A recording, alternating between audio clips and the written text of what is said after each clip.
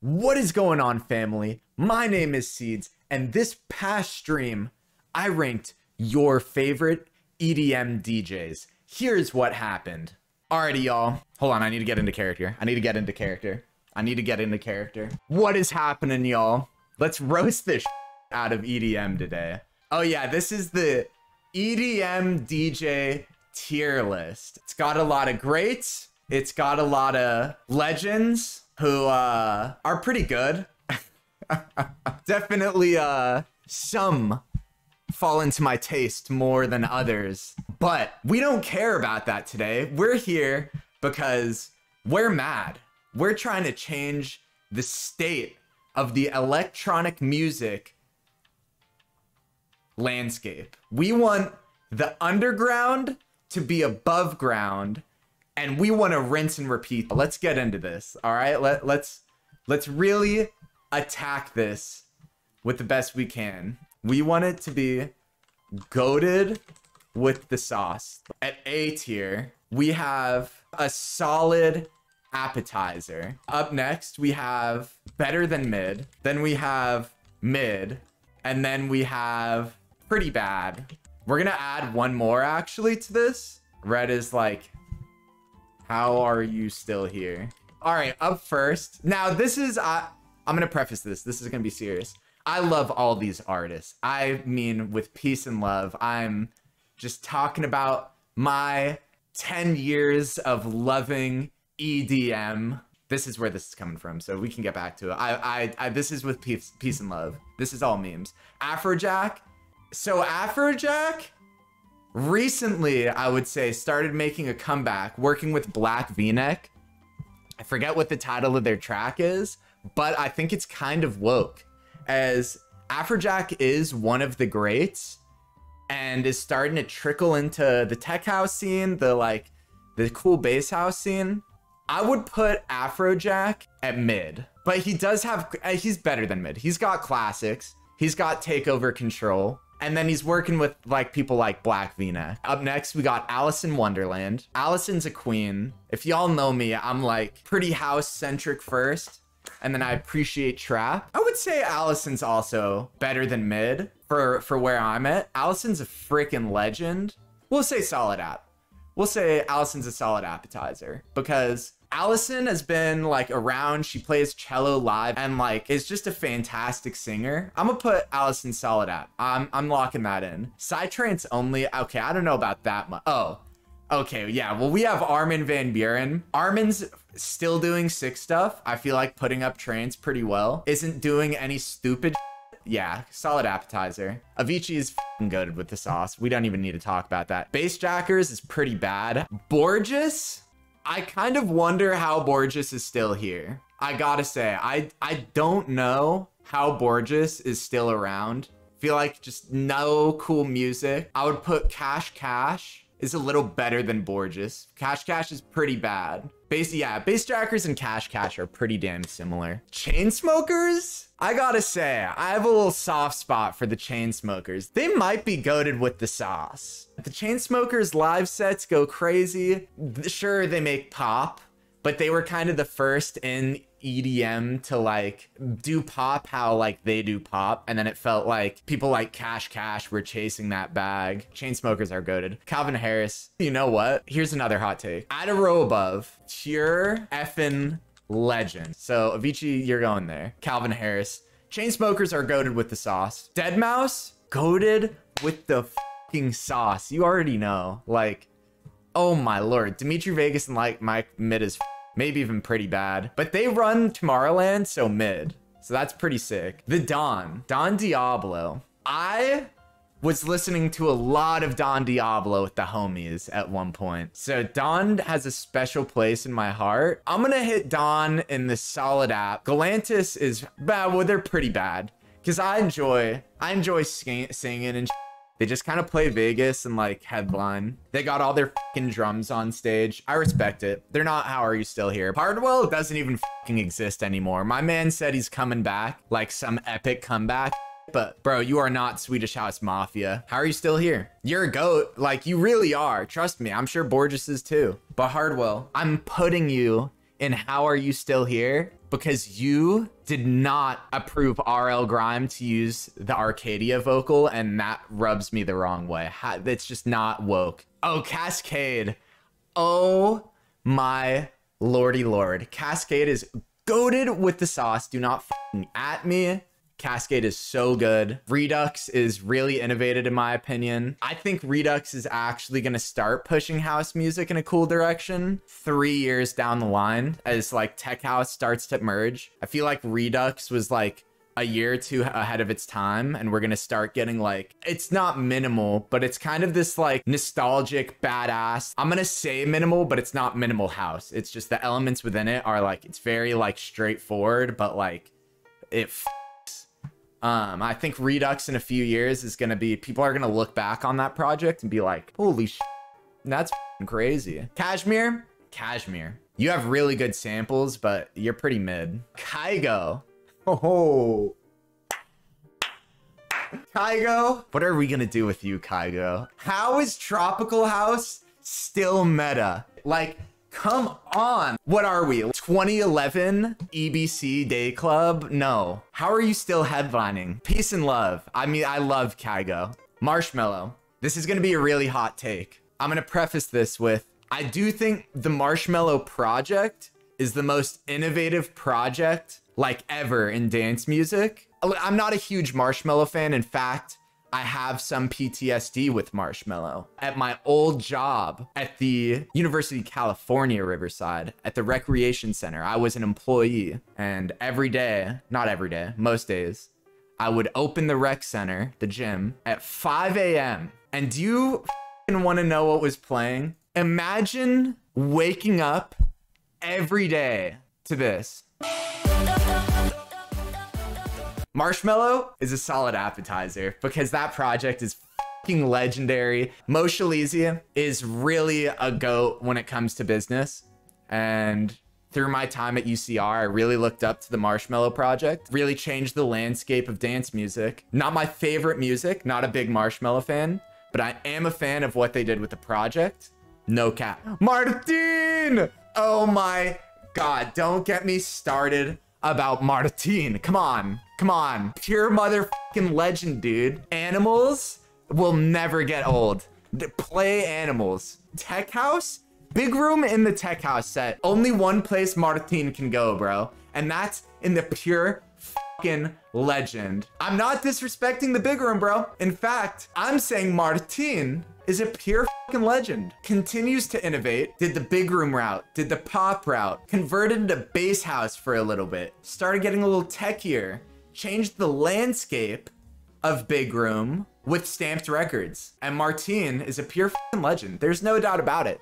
Martin goes in the same categories as Vici, Calvin Harris, you know? Up next is ODESZA. And this is a tough one. If I'm gonna put them somewhere, I would say they're pure fucking legends. And that's because no one does what ODESZA does. They're legendary. They are the only ones to do dance music how they've done. Whole like marching band, drum corps type. Honestly, like, I don't think we'll ever get another ODESZA ever. They have no misses. I think a few years down the line, when like the next generation gets into house music, or not house music, but like dance music, ODESZA is really gonna be the like standard. As festivals keep growing in popularity, people are I want that like big show, and like ODESZA always brings a big show, especially their Coachella and like that stuff. Nicky Romero. Now, Nicky Romero, I'm not too familiar with his music. He's been around for a while. Y'all, I use his plugin 30 times a day. The Nicky Romero sidechain is pure fucking legendary. Porter Robinson. You sly dog. There's like 3 ways we can look at this. One is Porter Robinson. At one point, we had Frat Boy Porter. Is this the Porter Robinson we know? No way. Nah. But he evolved. He got long hair. Beautiful. Man, just so great. All classics. I think the entire Porter Robinson discography is amazing. I think he's goated with the sauce. I love Porter. I love Porter. Rehab, how are you still here, bro? Rez was super inspired by people like Porter. Rez was super inspired by names like Skrillex, Deadmau5. Rez for a few years, really changed the landscape of dance music. I think she is still changing the lens of dance music, and I appreciate that. I think Rez has done a lot for women empowerment in the industry. Rez is beast, probably one of the best touring DJs right now. Got the cult of Rez behind her. Not many people have cults, you know, are able to get to that status. Rez is goated with the sauce. Rez is really good. I think Rez has changed a lot in terms of taste, bringing experimental music to the front. Rez is probably one of the most unique artists out there, and I really appreciate that. Works with Deadmau5. I would put Rez in the same area as Deadmau5. Virtual Riot. I'm not a big headbanger, if you know me. I love vibes. I love house music. I love experimental music. Virtual Riot really did a lot in terms of dubstep, dance music. Pushed innovative, like really innovated on synthesis. Pretty much like broke Serum in the way like a lot of people know it. Skrillex, pure legend. Pure, no ifs, ands, or buts. Skrillex does everything. Everything. No miss. Name one miss in the Skrillex library. Steve Aoki, how the here? The cake. It's not funny. It's not cool. Like, I don't know how his team stands there and is like, we're gonna fucking throw the cake. He likes cakes. All right, I'm not gonna knock him for liking cakes, right? I'm not gonna knock him for liking cakes. He actually had one good song I liked, so we're moving him to pretty bad. Send It is really good. I can't deny that. And that was like a year ago. That might have been like 2020. Yeah, so 2 years ago. That was one of my most listened to songs. Swedish House fucking Mafia. Now we're talking. Their comeback, 2018 Ultra Music Festival in Miami. I was pants. No way around it. I was my pants. And I think all the music they've released is innovative. I think they are so knowledgeable in what they do. Obviously, you go back and listen to some of their tunes. Sure, maybe they didn't age well, but you damn know I'm singing Don't You Worry Child 1, that other song they have, every time. Unbelievable, truly. Tiesto's he's a fucking he's a pure legend. I'm just gonna say it. Tiesto's up there. I'm not gonna deny it. At the same time, it's like, Tiesto is both a pure fucking legend and like, how are you still here, bro? What do you do with this man? He's got bangers. He was a trance DJ, turned into EDM. Exactly, like, I don't get his newer music. Okay. The Business is really good. I'm gonna say I fucking love The Business. But there's just like no in between. It's like my man's is like, what, 800 years old now? 53. Yeah, I feel that I def have him as a legend. Too much time and impact on music. So many genres crossed. I agree. We're gonna have to take a second for Timmy Trumpet. Okay, I hope y'all know about this. This is a piece of dance music. This is history. I'm gonna let it run. This is what I think of Timmy Trumpet. Did you see that tongue action? Unbelievable. My man's got a tongue stronger than Fisher, and holy shit, that is so rare. Also, this fucking guy got up in front of hundreds of thousands of people and hit a tongue blast in front of the entire audience.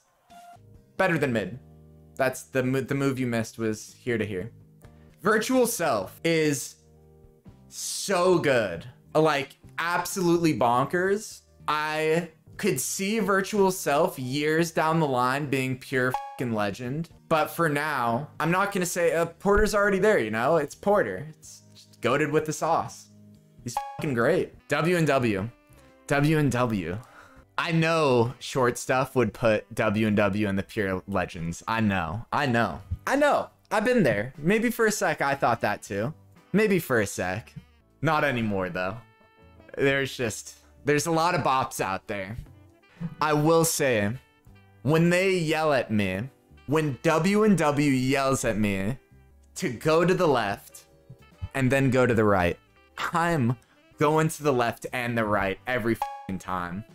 Avicii and Avicii, wow. They're a solid appetizer. I'm gonna say it because I think W&W's better than Timmy Trumpet. Zed's Dead.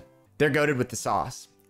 There's nothing to say. I think Zed's Dead is still innovating. I think they will forever be the best in dubstep in my eyes, outside of like Skrillex. Zed's Dead is one of my favorite. I won't miss a Zed's Dead set. If it's there, I'll see it. Unless there's like some house that I want to see. But you can't go wrong with Zed's Dead. You truly cannot go wrong with Zed's Dead. We got 3 left, y'all. Zed's a pure legend. I am not going to bat around that. I can't. Zed is so good. Zed is so good. And you can't tell me otherwise. You really can't. My man Zillenium, you're going to sit here, look me in the eyes, and tell me that Illenium didn't just release the same album once, didn't just release the same album twice, didn't even release the same album 3 times, but I'm pretty sure my man's released the same album 4 times. He did. And you can hate me all you want. I'm truly not preaching hate. I'm not. But as an opinionated man, it's just pretty bad. I'm not going to go as far as to say, how are you still here? Because I know how you're still here. I do. I'm just not interested. The music is not engaging, in my opinion. Don't hate me. Creates an environment for just being sad. It's not feel good. Maybe at one point it was feel good. I will say, Illenium at one point, sure, was feel good. When Future Bass was underground, just starting to rise, Illenium had some feel good moments. But my man's released the same album 4 times, and it just doesn't innovate. The first one was cool. Yep, Chris Cans. It was cool the first time listening to it. Now it's just repetitive. I'm not preaching hate. I'm gonna say it. I'm not one to be like, ew. I'm not trying to fight about it. This is just my opinion. Oh, 7 Lions is goated. Goated with the sauce. I love 7 Lions. I will never not love 7 Lions. Slander. I think Slander innovated the trap and future bass scene for like the first like 2-3 years of what they had going. They were my favorite. When I first got into like dance music in college, like I was this like Good Vibrations like fanboy. Like I fucking loved Slander. But I think they just like, I don't want to be like they got too commercial. They were great. I might even have to do like this because I know why Slander is still here, and I do think Illenium is slightly better. I would put Illenium over Slander, in my opinion. This is the EDM tier list that we worked with today. I think it's pretty solid. Let's take a moment to respect our DJ. Elevator music from Mr. Snooze. No copyright background music. This tier chart was sick. I think it's pretty good. Again, our like greats have changed the landscape of dance music. I think Goated with the Sauce have also changed the landscape of dance music. I think the solid appetizers have also changed the landscape as well. But I do think there are those that stand out super hard. And I think the pure fucking legends in this case are the pure fucking legends.